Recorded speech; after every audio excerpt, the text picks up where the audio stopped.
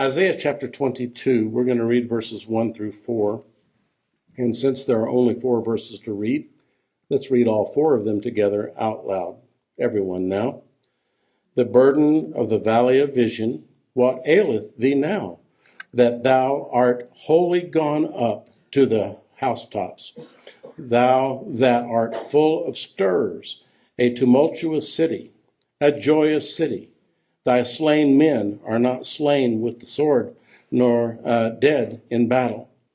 All thy rulers are fled together. They are bound by the archers. All that are found in thee are bound together, which have fled from far. Therefore, saith I, look away from me. I will weep bitterly. Labor not to comfort me, because of the spoiling of the daughters of my people. This morning I want to bring a message that's entitled, As Long As. As long as. You see, that's not even a complete sentence. It will become that in just a moment. And Father, I pray now that you might help me on this Sunday to say what should be said and refrain from what should not be said. Help me, Lord, as I've already asked you today numerous times. And Lord, if you don't help me, I can't help anyone. For there is the arm of flesh, the Bible says, will fail you.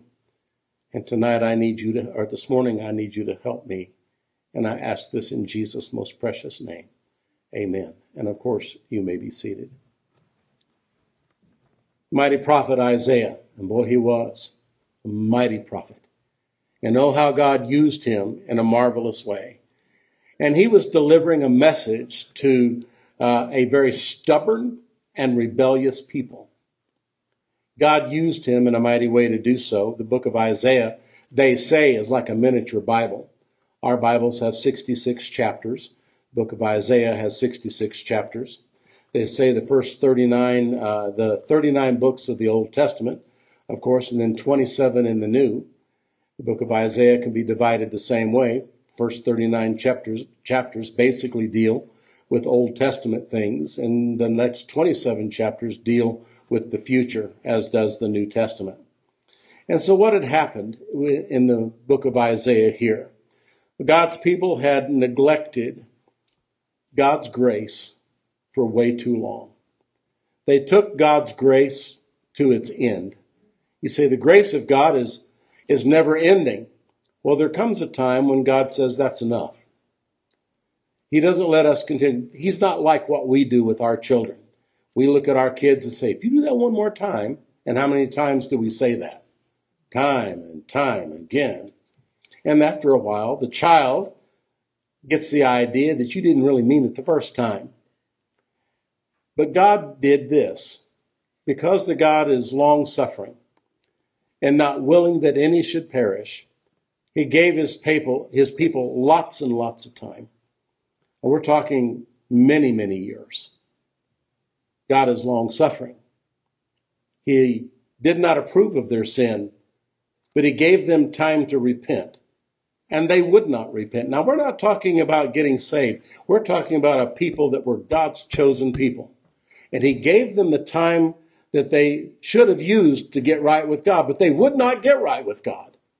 They refused time and time again. And so they had neglected God's grace for the last time, and now it's time for more than simply a word of warning. As one young man said to me years ago, as I'm sitting in my home church, and my pastor gave me a lot of responsibility. I'm sitting with some of our boys that rode our bus, and one of them was a young teenager. And he was missing a noodle in his chicken noodle soup, okay? Somebody slipped the cheese out of his sandwich. He was missing a French fry. But other than that, he was pretty much of a normal teenager. He reached over and pinched my hand as hard as he could, right in the middle of the preaching. I looked over at him and I said, "Stop it!" under my breath. He quit for a few minutes, and then he reached over and did it again. My hand right here, grabbed hold of it and pinched the skin. I've told you this story before. It just happens to fit this sermon. He pinched my hand again. And I looked at him and I said, "Stop it." pulled his hand back. He reached over one last time. Now, he decided to really get with it, the kind where you raise up off of the pew. He grabbed my hand and started to pinch and leaned forward, leaned up off of the pew. And I said, all right. I said, you do that one more time. I said, we're going back to my office that the pastor had given me. And that was back in the day when you could get away with this. I said, I'm going to spank you. You say he was a teenager. Mm-hmm. Physically, mentally, he was a tad less than that. Well, he did it one more time. I said, okay, that's it. You were done. When church is over with, straight to my office. Well, took him back to my office and dealt with it as I should have. Probably would get arrested for that today. In fact, I'm pretty sure I would. But I had his parents' permission. He had a normal sister and 4 brothers that were just like him. I don't know how you can strike out that many times. I've just never figured that out. Took him back to my office, dealt with the problem. The next Sunday, we're standing in the back of the auditorium. And I looked at all those boys and I said, now listen. I said, I want you to behave in church. And the guy that I had dealt with the week before, he said to the rest of us, he says, you better listen to what he says because he means it. Well, that young man got to the end of my grace. And I dealt with it. Did he ever pinch you again? Nope, never did. In fact, he sat up straight in church and listened as much as he possibly could. But when God's people got to the end of God's grace, if I can use it that way in this context, let me show you what the prophet says. Look at verse 4 of Isaiah 22. And he said, therefore. And the rule is always when you find therefore in the Bible, you find out what it's there for. The previous verses is the therefore.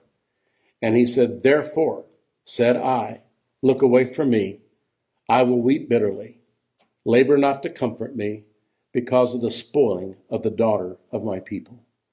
He said, there's nothing that can give me comfort now. He said, we've done this too long. And now God's judgment is going to fall. And his heart was broken. His heart was broken. This was not some kind of a cry where he was glad of what was going to happen. He warned them of God's judgment upon their sin. But would they listen? No, they would not. And they turned their ear from listening to the prophets, and they turned their ear from listening to God's word. They turned their ear from God and turned away. Isaiah was stirred up. You notice the words that we read a moment ago. For God's people had gotten the judgment of the Lord. He was stirred up. He saw what was happening. I want to thank God for a man who could not be comforted when he saw the people of God were in trouble. He took his life and his ministry very seriously. And he wept over the people. And he preached hard. And I think one of the most difficult things to do in ministry is to preach hard to your people. I know there are some people that live on that. I don't. I can preach hard. In fact, I can be just as mean-spirited as the next guy if I wanted to be, but I want to say this. As my pastor taught me, he says, no preacher ought to ever preach on hell without a tear in his eye.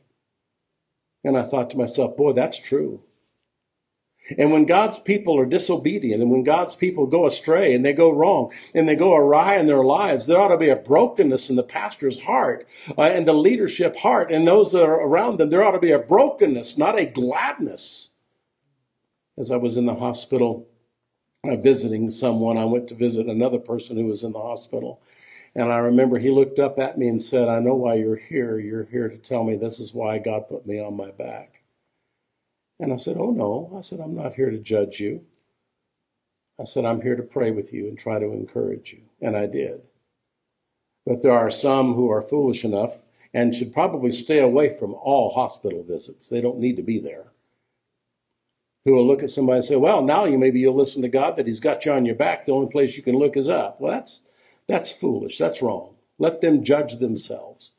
Like one lady that came to see me while I was in the hospital after I had had my heart attack. I remember she looked at me and she said, as she's sitting down near the end of the bed on a little bench that was there, she looked at me with tears in her eyes and she said, I guess this is a wake-up call for me.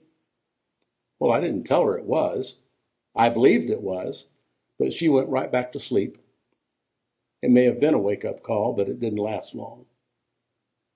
And so let them judge themselves. Let someone with no wisdom do that. But it ought to break the leadership's heart when people won't serve the Lord and won't do what's right, when they get cold-hearted and hard-hearted and unfaithful and become disloyal, as I have often used that as a filler in a song that's in our songbooks.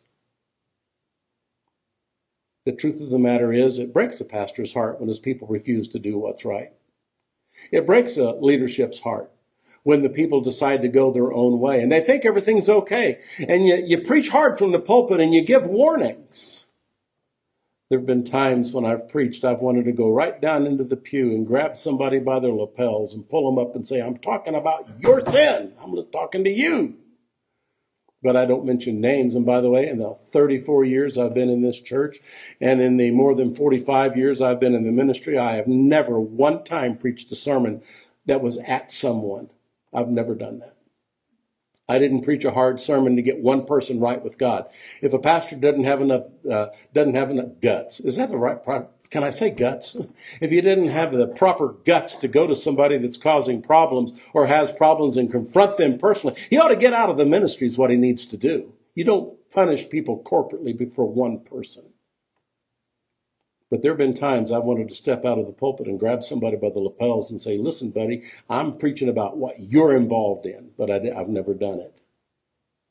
I illustrated it one time right down here. I think it was right where Brother Don is sitting this morning.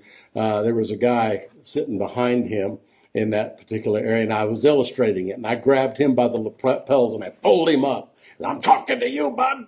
And that was to illustrate it, but I wasn't preaching about him.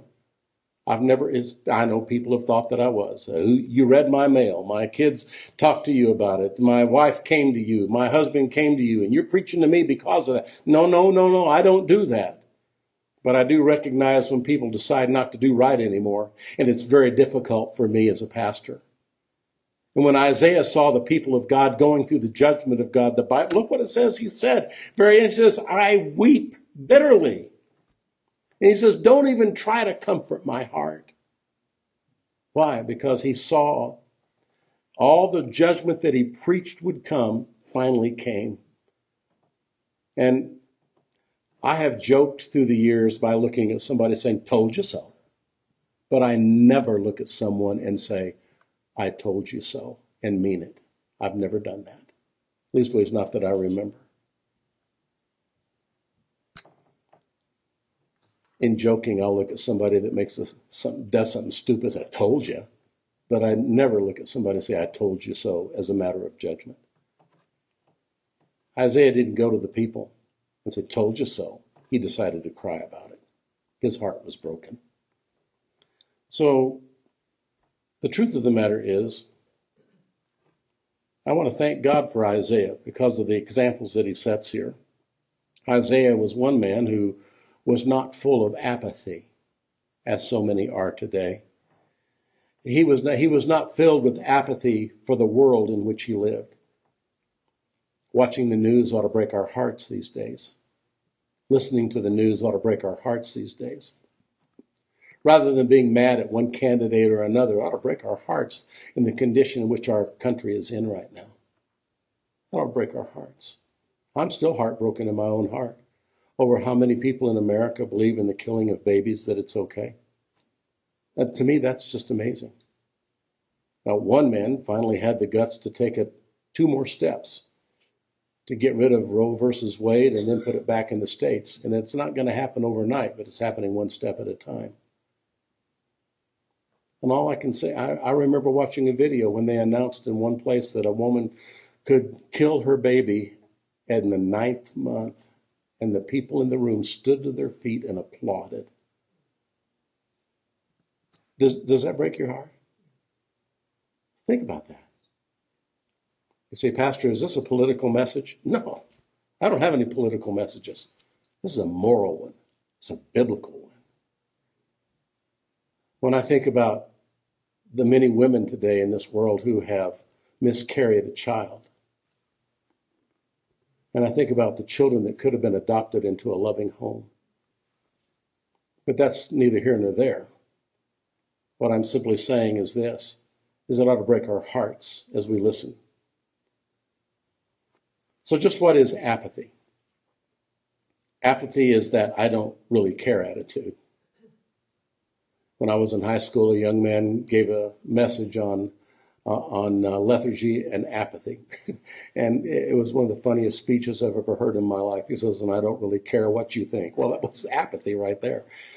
And it was a good, I love my speech class, and I love this guy was so creative, and he really was. But apathy today has inundated Christianity.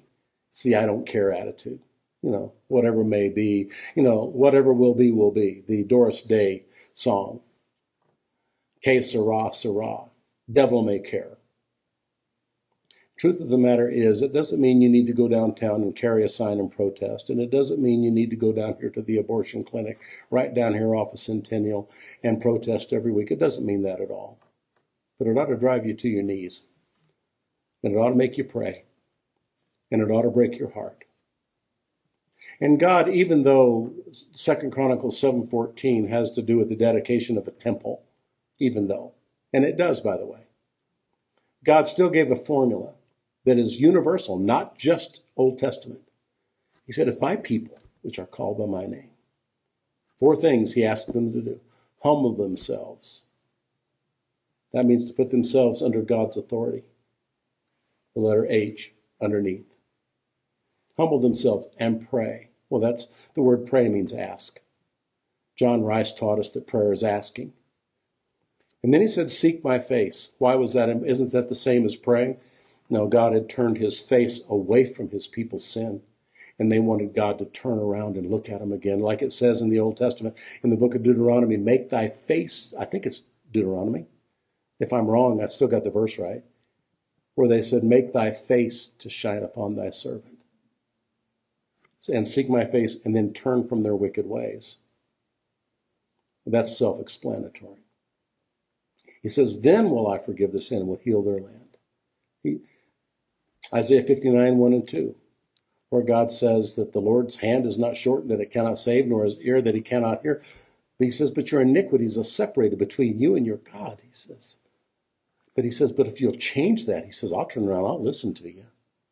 Psalm 66:18, if it says, if I regard iniquity in my heart, the Lord will not hear me. He said, that's Old Testament. So Psalm 23, so is Psalm 91. Don't ever forget Proverbs chapter 3. Those are all Old Testament. The principles are there. They have never changed. God says he's the same yesterday, today, and what? Forever. So just remember the principles are there, even though it may not be the same practice. Don't ever forget that. Apathy is that I don't care attitude, and we ought to be able to say along with the prophet Isaiah, labor not to comfort me. But my title today is As Long As. Well, I want to say this, labor not to comfort me, number 1, as long as there is a place called hell. And by the way, hell will be here forever. If you look in your Bible to Revelation chapter 20, verses 11-15, it's a passage for which many Christians have become cold-hearted, hard-hearted, unfaithful, and disloyal. But it's still in the Bible. And the prophet says, and I saw a great white throne and him that sat on it, from whose face the earth and the heaven fled away, and there was found no place for them. And I saw the dead, small and great, stand before God, and the books were opened, and another book was opened, which was the book of life. And the dead were judged out of those things which are written in the books according to their works. And the sea gave up the dead which were in it. And death and hell were delivered up the dead which were in them. And they were judged every man according to their works, and death and hell were cast into the lake of fire. This is the second death, and whosoever was not found written in the book of life was cast into the lake of fire. Labor not to comfort me as long as there's a place called hell. And the fact that people don't believe in it doesn't change the truth of it. There's a universal truth that simply exists. 2 points. Number 1, saved people go to heaven when they die. End of report. Saved people go to heaven when they die. Point number 2, unsaved people go to hell when they die. Universal truth doesn't change. I don't believe in hell. Jesus did. And I'm not smarter than him. And he believed in it. And hell is spoken of twice as much as heaven is in the Gospels. Why? Because Jesus gave his life to save people so they wouldn't go to hell. Heaven is not for good people, and hell is not for bad people. Heaven is not for those whose good works outweigh their bad works, and hell is not for those whose bad works outweigh their good works. No. Heaven is for the saved, and hell is for the unsaved who never received Christ as their Savior. You see, those who are unsaved, those who have never trusted Christ as their Savior. That's why I encourage you, get the gospel out. Those who are listening to my voice right now, who haven't passed out a gospel tract in the last 7 days, get gospel tracts and get them in people's hands. You say, well, I'm not around unsaved people. Sure you are. Everywhere you go, there are unsaved people. Restaurants you eat in, gas stations that you go to, everywhere you go, there's unsaved people. Say, well, they might think I'm a Christian. Well, pray tell, what do you want them to think you are? They might think I'm a fanatic, then be thought of as a fanatic. They'll just throw it away. One of our dear ladies, God bless her, she doesn't live here anymore. But one day she had her a handful of tracts, went to the store up in Woodland Park outside of City Market, and we're just passing, everybody gets one, just passing out tracts. Parking lot was filled with tracts that people had thrown down. But she was faithful because some people kept their tracts. Set up a ministry many years ago our people got involved with. It's called the Candy Cane Ministry. And one of our gospel tracts and a candy cane. Candy cane was glued or taped to a gospel tract. And they got permission to stand outside Walmart and hand it to everybody that came by. I still got some of those tracts. We ordered hundreds and hundreds of those tracts. We'll be using them this year on the 31st. We'll be using some of those tracts that we bought then. Just getting the seed out of the barn. Why? Because there might be some poor fool that's going to believe the gospel and get saved. Amen and amen. But they're not going to get saved by osmosis.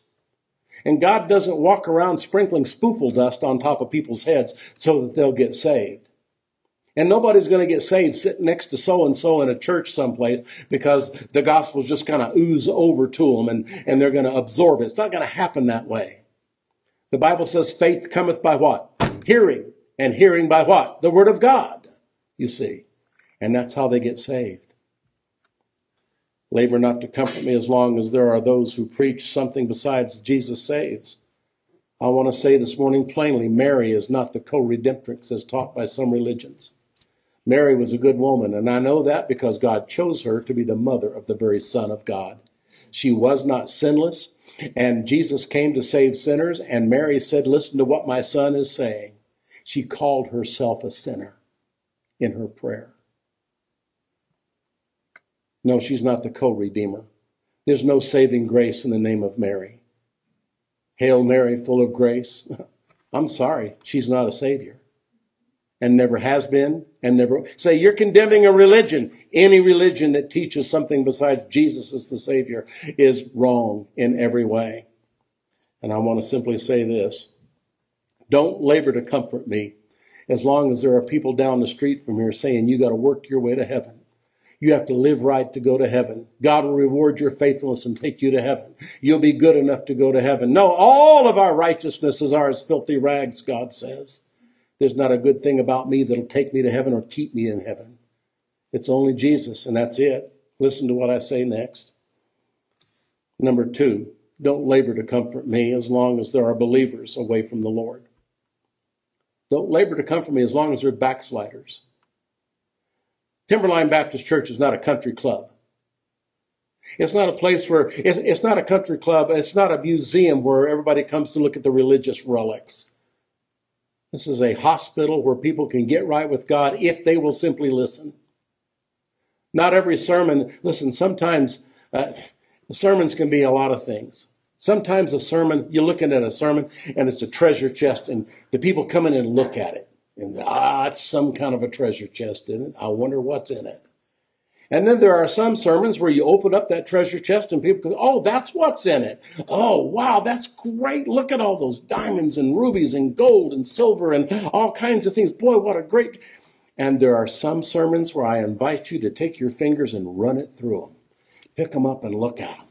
Man, and put some in your pockets and look at all these rubies and pearls and diamonds and wow, and you walk out feeling good all over. And there's some sermons where I pick stuff out of that treasure chest and throw it at you. But that's all of the kind of preaching, because we need all of it. Am I right? We need all of it. Preaching involves three things: teaching you, reminding you, and then giving you something that you can change your life. Listen. The Word of God is so clear, but there's going to be Christians who are away from the Lord. 2 Timothy chapter 4 and verse 10, the Bible says, "For Demas hath forsaken me, having loved this present world." That's one of the hardest statements in the entire New Testament. Here sits the Apostle Paul in prison, writing to a young preacher, trying to encourage him named Timothy. And he makes this statement. He said, people have forsaken me. He said, Demas, let me tell you why Demas left. And then you go back and you read about Demas in the New Testament, and you find out he was a co-laborer with the Apostle Paul. He worked with him. I've often likened him to a person who goes into a city and prepares for a special meeting. You know, Paul's coming. Let's get the stadium ready. Paul will be here soon. We need seating over here, and letting people know that the man of God was coming.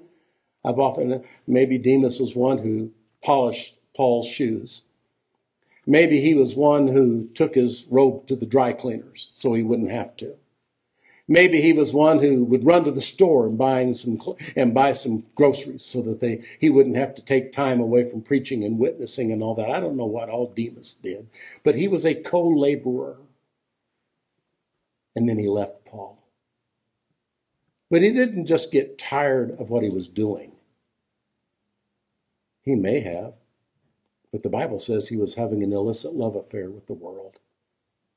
Demas hath forsaken me, having loved this present world. I guess he got tired of the Christian life. He got tired of the responsibilities of the Christian life. And got to go to church, got to make the donuts, got to get in the car, got to drive to do this. It's early in the morning. It's cold outside. Maybe he got tired of all that. Maybe he was tired of changing the tire on his chariot. I have no idea. But he quit. And he decided he was going to go back to the pigsty from which he had been saved. And there are many Demases in the world. And by the way, not just Demases. There are prodigal sons. Many children of God have left God's will and God's way to live in the world for a while. They had to take a little hiatus. I believe sometimes Christians get burned out, but I don't believe in burnout camps for pastors. I really think I don't. The Bible doesn't ever talk about that. The Bible tells us when to get away, but it doesn't tell us to go away from our church for 3 months at a time and get spiritually revived. If you need 3 months to get spiritually revived, there's something else wrong with you. And I mean that with all my heart. The Bible tells us you wait on the Lord and he'll give you the strength. And that doesn't mean serve the Lord. That means you wait on him.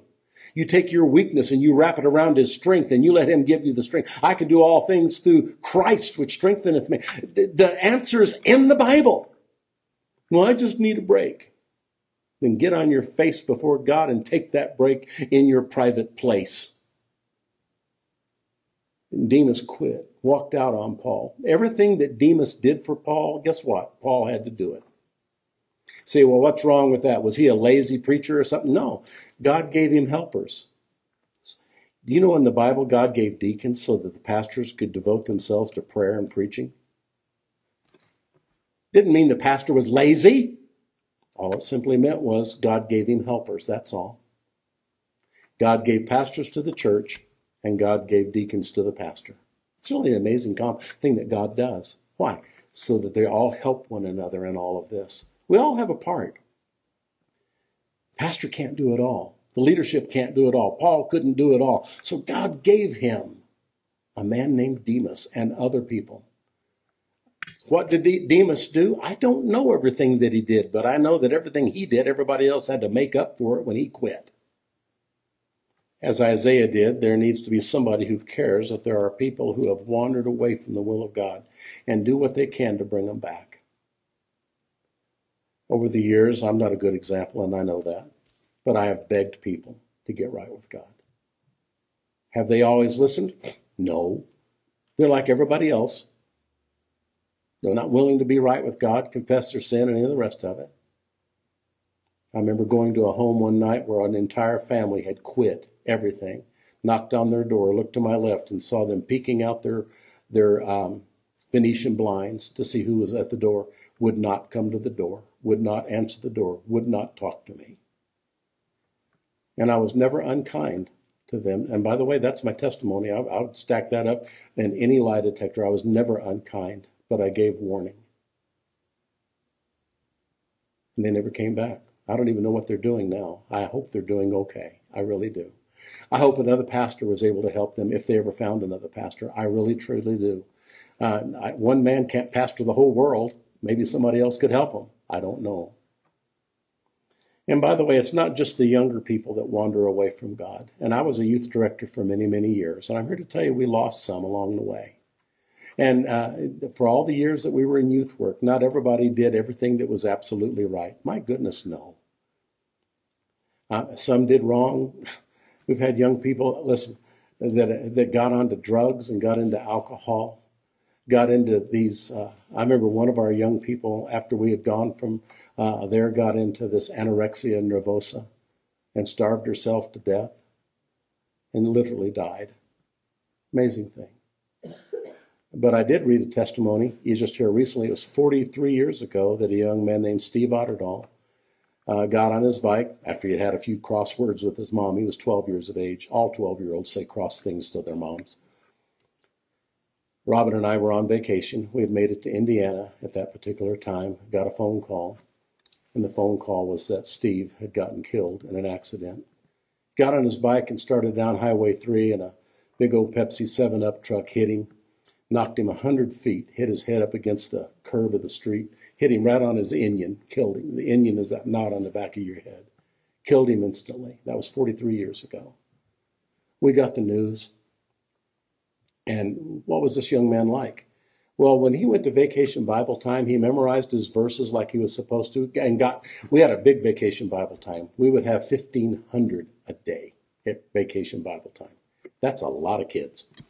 Yeah, you say, that's impossible. No, that was an average of 1,500. He would work hard. We had a bounce house. We had a dunk tank. We had a cotton candy machine. And they could earn tickets and they could buy things. And they could play the games, not just go to class and not just have the auditorium time, but they could do all that. He would earn his tickets. This is what Steve did. He was 12 years of age. He would, make me cry. He would earn his tickets, and he would go to the table and buy Bibles and bookmarks and pens and pencils that had Jesus written on them, and he would give them to the bus kids. He didn't keep them for himself. You want to talk about a good kid? Killed him instantly. 43 years ago. Today's the 20th. It was 43 years ago yesterday that he got killed. Robin and I were in Indiana. We got a phone call. We were staying... I'm got to think. I think it was the Mitchells. Weren't we at the Mitchells that we stayed there that night? Can't remember. Right outside the college.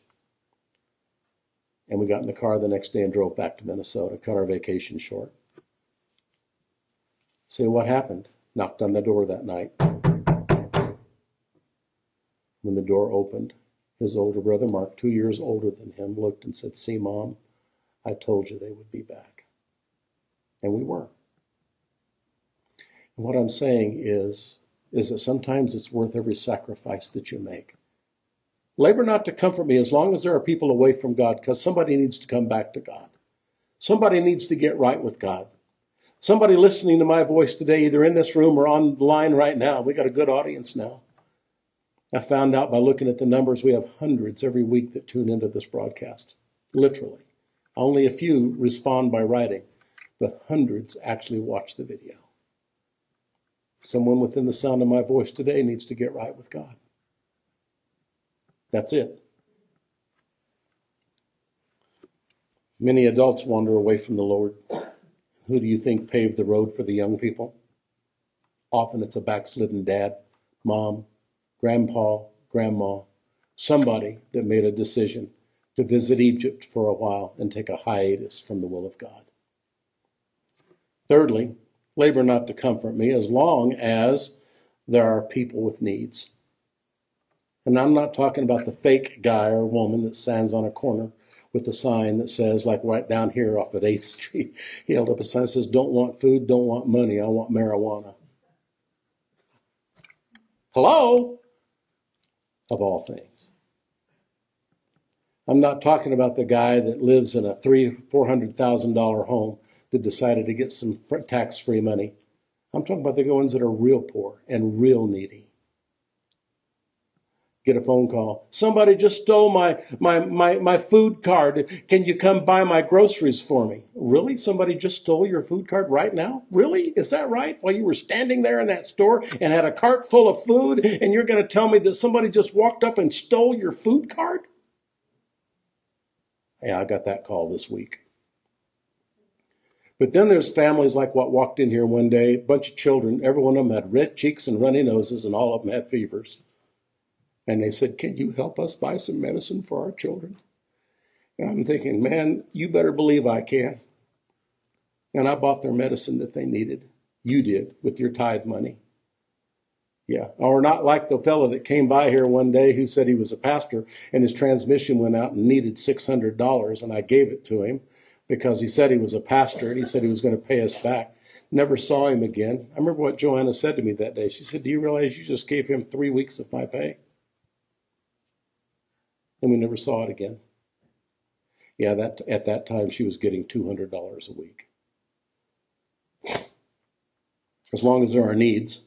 The Bible says in Matthew chapter 25, verses 35 through 40, for I was an hungered and you gave me meat. I was thirsty and you gave me drink. I was a stranger and you took me in, naked and you clothed me. I was sick and you visited me. I was in prison and you came unto me. Then shall the righteous answer him, saying, Lord, when saw we thee an hungered and fed thee, or thirsty and gave thee drink? When saw thee a stranger and took thee in, or naked and clothed thee? Or when saw we thee sick or in prison and came unto thee? I love this next verse. You know what it says? And the king shall answer and say unto them, verily I say unto you, inasmuch as ye have done it unto one of the least of these, my brethren, ye have done it unto me. Wow. It ought to bother us that there are few who try to reach the lost. It ought to bother us that there are few who try to help the poor. It ought to bother us that there are few that live for others, and it ought to bother us that there are those who never try to even feed the hungry. It ought to bother us that there are few who try to save the lives of the unborn. And abortion is still a sin. It's still wrong.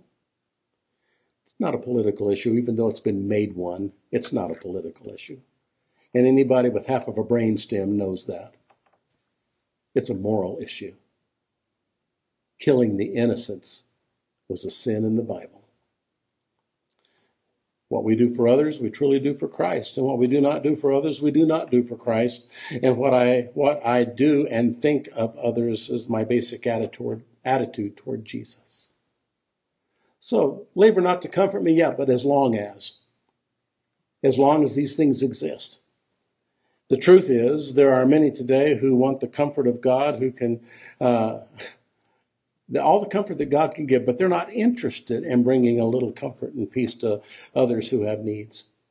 2 Corinthians chapter 1, verses 3 through 6. Listen to these verses. Blessed be God, even the Father of our Lord Jesus Christ, the Father of mercies and the God of all comfort. Wow. I wonder if being a person of comfort is being Christ-like. Apparently it is. Who comforteth us in all our tribulation, that we may be able to comfort them which are in any trouble by the comfort wherewith we ourselves are comforted of God. Do you see a main key verse or key word there? For as the sufferings of Christ abound in us, so our consolation also aboundeth by Christ. And whether we be afflicted, it is for your consolation and salvation, which is effectual in the enduring of the same sufferings which we also suffer. Or whether we be comforted, it is for your consolation and salvation. As Isaiah said, as long as the people of God have a need, I labor not to comfort me. Are you concerned for the salvation of the lost? What about the false doctrines that have been taught so many that are literally sending people to a Christless hell? Jesus plus and minus anything is salvation. You add anything to it, you take anything away from it, it's not salvation. That's why we believe in Jesus, period, for salvation. Plus and minus nothing. What about being concerned about the restoration of a backslider and being concerned enough to say something? What about the needs of the needy or the lives of the unborn? As some of us are comforted from day to day, maybe we need to decide not to be comforted sometimes. And maybe the troubles that are around us ought to drive us to our knees from time to time and keep us praying. Is this a rebuke to the Timberline Baptist Church? If you took it as that, it is not. What I'm saying is that there are a lot of things that always bother us. Because after a while, all of us become calloused to a lot of the things that are around us that no longer bother us. And I'm kind of hoping that the Lord will help me not be as calloused as I have been about some of these things. And let's pray.